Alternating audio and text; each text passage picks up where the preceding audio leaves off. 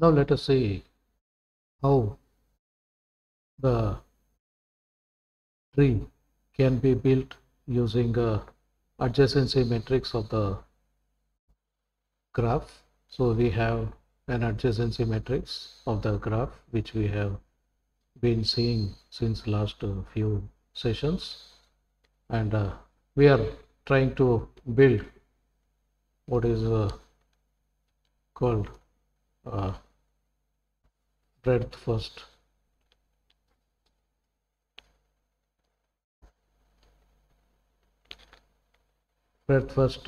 way of building the tree from the graph.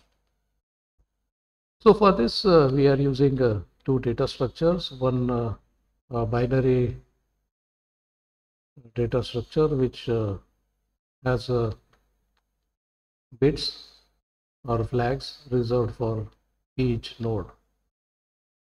So each node here is represented by a binary bit, and if a particular node is used, then a visitor is made 1. If it is not used, it will be a 0. And we have a queue which begins with some node, usually node 1, and then the queue is enqueued with the next nodes which are neighbors to the particular node which is under the discussion. Okay, let's begin our journey. So node 1,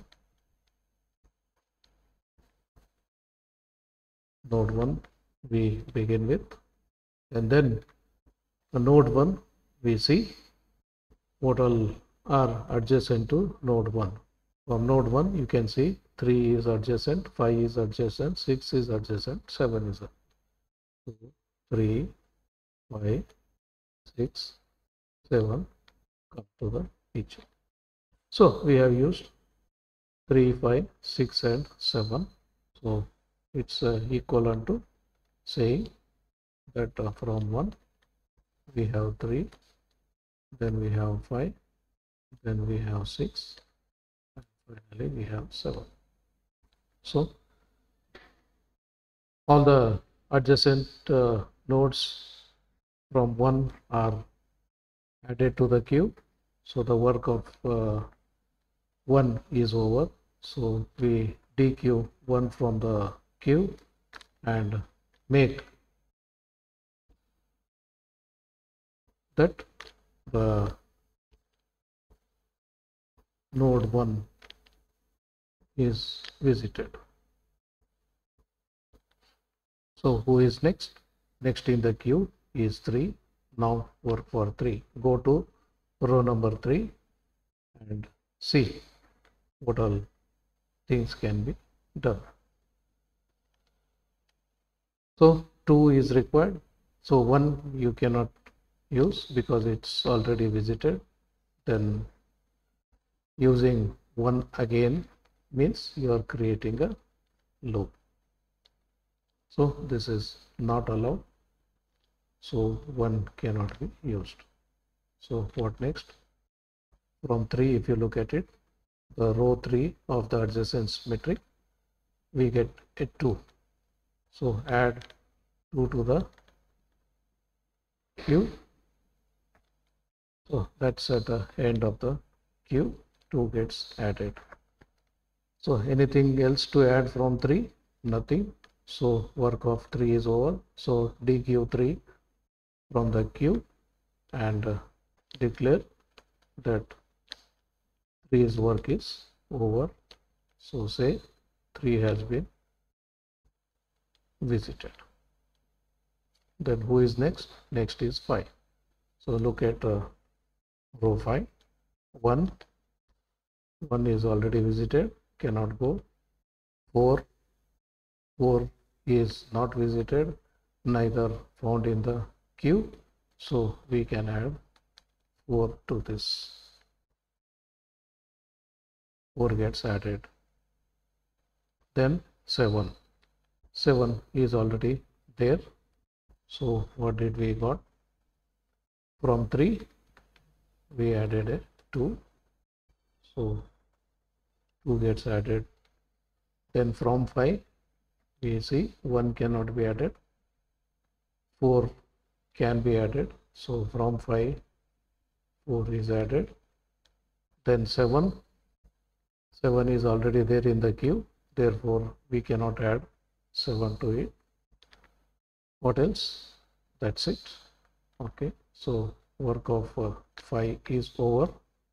So then declare that 5 is visited. So next on the queue is 6. So go to row number 6 of the adjacency matrix and then see 1 cannot be used because it is already visited. 2 cannot be added because it's already on the queue. Then nothing else to talk about. So that's it. So work of 6 is over. So we declare that 6 also visited. Then on the queue is 7. Okay, go to 7. 1, 2 and 5. 1 is over. 2 is there on the queue. 5 is also visited. Therefore nothing to add. So 7's work is also over. Say 7 completed. Then who is remaining? 2. Next on the queue is 2. Okay, then get to row number 2 of the adjacency matrix. See who all can be visiting the next. So the next one will be 3. 3 already visited. 4 is already on the queue. We cannot add again. Therefore nothing to be done. 6 already visited. 7 already visited. Therefore 2's work is also over. Then declare that 2 is visited. And now we have 4. So go to the row 4. Go to row 4 and see, can we add anything new? So the next one is 2. 2 is already visited. Then we have 5. 5 is already visited. So nothing more to add from this. Therefore we declare that 4 also visited, and we don't have anything left because nothing got added to the queue, and all elements whichever were added are dequeued.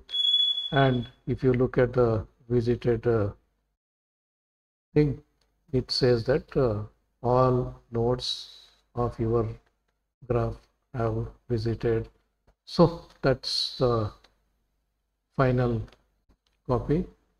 So that's the tree which we built using breadth first search logic. So that's how breadth first search logic works, and through this we get a tree, and definitely this tree is the exact version of what we had discussed and created this manually, and now we try to work more machine friendly way, and that's the thing. So we need 2 data structures for doing that. That's it. So that's how breadth first search can be used to convert a graph into a tree. Next session, let us see how depth first search can be used for the same action. Thank you.